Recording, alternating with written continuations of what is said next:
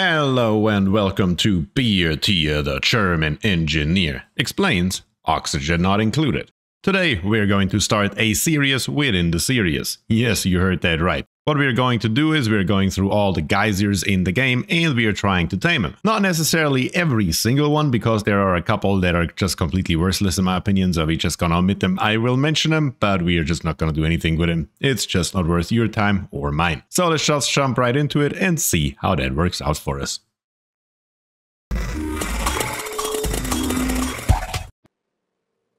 And here we are with the very first one, and the first one is our standard water geyser. So let's take a look. First of all, the piping.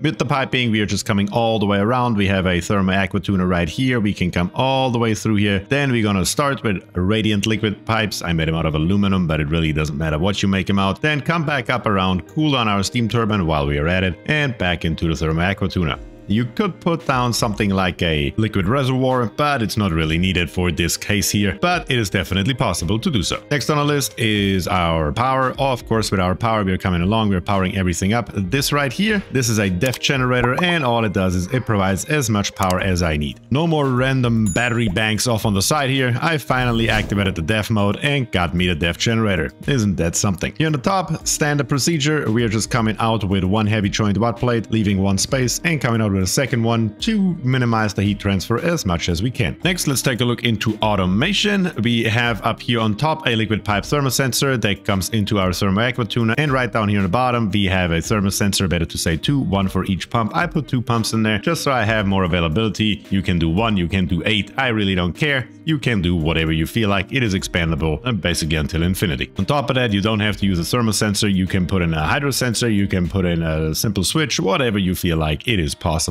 So what exactly are we doing here? Well, let's run it. We have an Escher waterfall right here. Yes, I found another very practical use for it, just in a different way of how to build it. Right here we have a manual airlock, airflow tiles all the way around. And when we press F4, I just have some hydrogen in here, doesn't matter really. 1 tile of hydrogen, that's the important one, and 1 tile of carbon dioxide. And that is the reason why we have a manual airlock here. We cannot put airflow tiles right there or our gas will go in there. Theoretically we could if we put 2 tiles in here, but that's just a more elegant solution in my opinion. Then airflow tiles all around. They currently have a vacuum in it, which is fine. It doesn't really matter. We don't have to have a gas in there. It's just because I'm in sandbox mode. We could put in there whatever we want to. The general idea is that we are filling this thing here up while the thing here is going. Once it becomes dormant, we're gonna cool it down and then we can take it out. That is the general idea that I have here. It will take quite a while until this thing here is full. We can see the temperature is slowly but steadily going up, and it will go slightly back down once this thing here actually stops.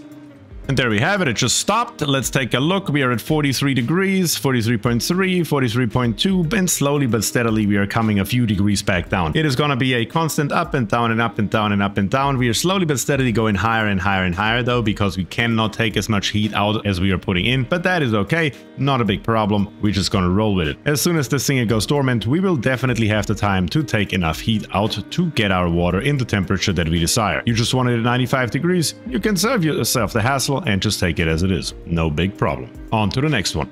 And here we are with our second candidate, the cool steam vent. And this system here is meant to be built if you actually want to take the water out in a reasonable temperature. Therefore, we are cooling it down. So let's take a look. With F6, we can see we are just coming through here once again with radiant liquid pipes, not a big problem, coming all the way around, cooling down our steam turbine on the top, and then feeding it into our thermal aqua tuner. The exact same build as we have over on the left here for our water geyser. Really no difference at all. We're filling this here up on the bottom with polluted water and on the top with water, just so to get the air out. It's literally this straightforward. In the top here I have hydrogen. It doesn't have to be hydrogen. It's helpful if it is because of the thermal conductivity. But in reality, if you have oxygen or carbon dioxide or anything else, it will work just as fine because we're cooling it down with our radiant liquid pipe. The other thing that's important for the use case here is the thermal sensor down here on the bottom. It is set up to below 25 degrees. That is just a random number that I chose. Again, there's no real world use for it right now. But if you wanted water at 25 degrees, what you can do is set this one here up to 25 and set this one here up to 25. And when we turn it on, we can see that the thermal aqua tuner is actually running. It's cooling down our water, it's coming through it with 15 degrees, it's cooling down the steam, it's cooling down the water, and eventually our liquid pump here will turn on and actually extract our water. It's just a matter of cooling it down enough, and right at the moment it's erupting, so we can actually see that the water temperature is still going down. Steam is nowhere near as potent as actual water coming out at 95 degrees. That is great. That's what that should look like. But let's give it a second here and see if we can cool this thing here down to actually a temperature where we are extracting the water. And here we have it. Our pump just turned on. We are still pumping water through. Our thermal aqua tuna has stopped until the temperature is high enough again. And let's take a look down here. Where does the water go? In a tiny little tank that I built here in the floor at a nice 24 degrees. Isn't that great? Yeah, I would think so. The only downside is that we really don't get a hell of a lot of water out of here. So I would not recommend doing this here because, again, we are not getting a hell of a lot of water. You would have to be really desperate to do something like this. So let's go on and do something more useful with it. How about that?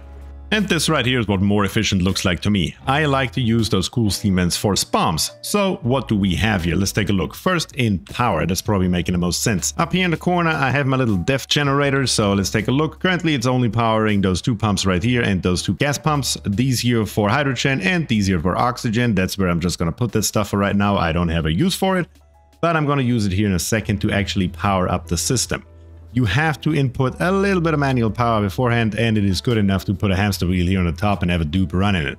That is good enough to get it up and going for the second until it is actually self-sustainable. But we're just using the def generator for right now. In F6, piping, pretty straightforward. We just have a liquid pipe, and with the liquid pipe, we're coming all the way up to here. Not a big deal. That's just how that's gonna go. Here we have our piping for gas. Let's see, this pipe right here comes all the way through here. Don't mind this here for a second. We will just use it to filter out some bad gas, so we don't worry about it that much. And then we're going to come up to here and pump it all into there. That is literally what that is going to look like. That's where our hydrogen is going to go. And then from this storage here, we are pumping the hydrogen over into our gas generator. Pretty easy and straightforward.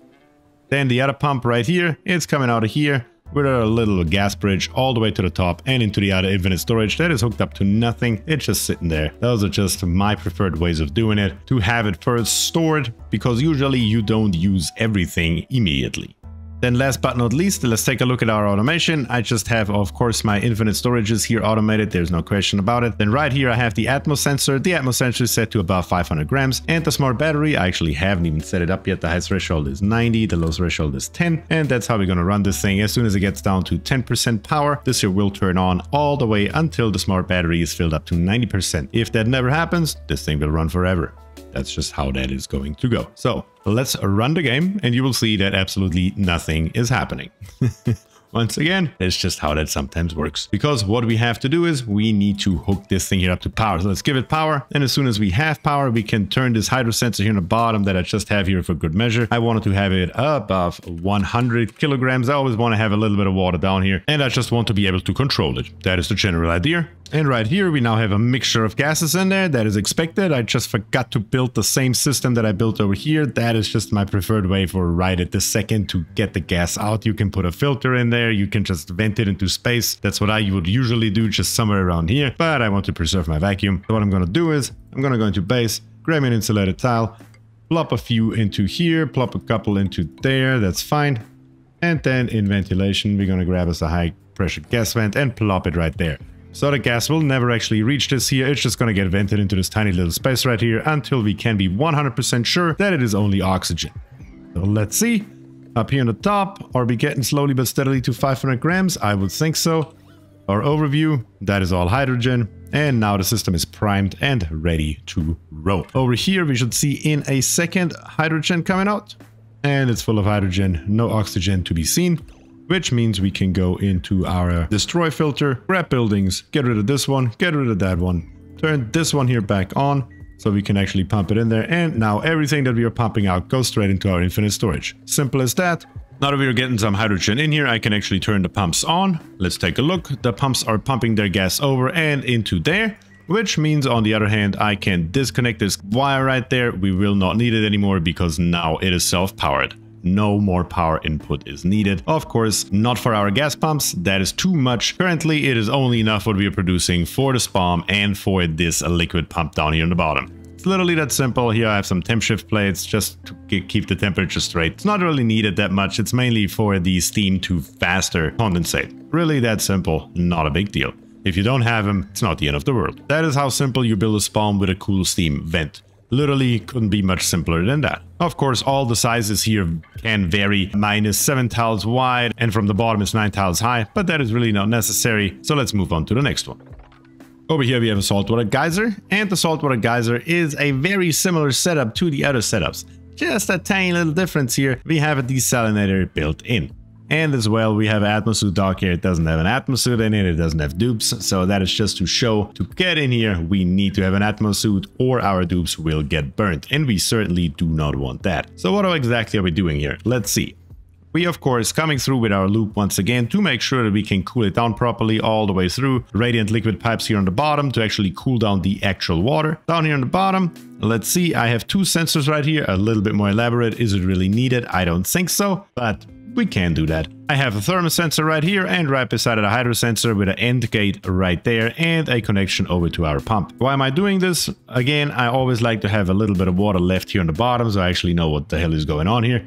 And with the temperature, I can say if the temperature is below 30 degrees and only if it is below 30 degrees, I want to use this here. That is the general idea. Other than that, power-wise, I mean, of course, we have to power our atmosuit dock. We don't have to power our door, but I might as well since the power is freed right now. Power our pump, power our desalinator, and power our thermal aqua tuner. And then our standard way to get the energy from our steam turbine back out. Currently, the saltwater geyser here is dormant, so what we are going to do is we're going to take our brush and we're going to come through and we're just going to brush in some salt water, plenty of it at 95 degrees. 95 degrees is the temperature it is actually coming out of the geyser. So that works perfectly. Let's drop it down to the floor and we can see that now the hydro sensor turned on because we have more than enough pressure, but at the same time the thermal sensor turned off because it is way too hot. Now the thermal aqua tuner turns on, it realized, oh, something's going on down there, we need to do something about that, and it comes down with cold water. Currently at, let's take a look here, roughly, well, 60 degrees because it's coming through here. It will take a tiny little bit. I pumped a hell of a lot of water in here at once. Probably too much to actually make this feasible to watch it, so let me take a little bit back out. How about that? That was probably a hell of a lot too much. Not items, elements, preferably. Let's get rid of this row, and this row. Let's leave only the bottom row. That should be plenty to cool down. Should also go a hell of a lot faster. And now our system is working, our pump is running. We are extracting water out of the desalinator. The desalinator takes 5 kilograms a second, emits 4,650 grams of water a second, and gives us also 350 grams of salt. As soon as the salt storage that we can see down here on the bottom, we currently have what, 600 kilograms of salt in there. When that thing is full to the brim with salt, a dupe has to come by and empty it out, which is why we have up here our atmosuit dock and our door. We need to get in there if we like it or not. That is just how that has to happen. Down here on the bottom, let's see, our water has a nice 27 degrees. Isn't that something? And here we have our 4 vents, exactly as I imagined them. Over here we have our water geyser. Here we have our cool steam vent, where we are actually going to use the water for drinking water or whatever the hell else we want to use it. Our second cool steam vent, which we actually use to power up a SPOM. Isn't that something? And on the right side here we have a saltwater geyser, and that one we use to get some salt and some fresh water out of it. Water is definitely the worst option for a cool steam vent. The cool steam vent should really be used for a SPOM in my general opinion. But I think that is all I have for you today. Next time around we're going to take a look at volcanoes. That's going to be interesting. But with that, I say thank you very much for watching. If you enjoyed the content, please subscribe to the channel, leave a like on the video and comment down below. Let me know what you think. Do you have any better solutions? I'm always happy to hear from you. And with that, I say thank you and peace.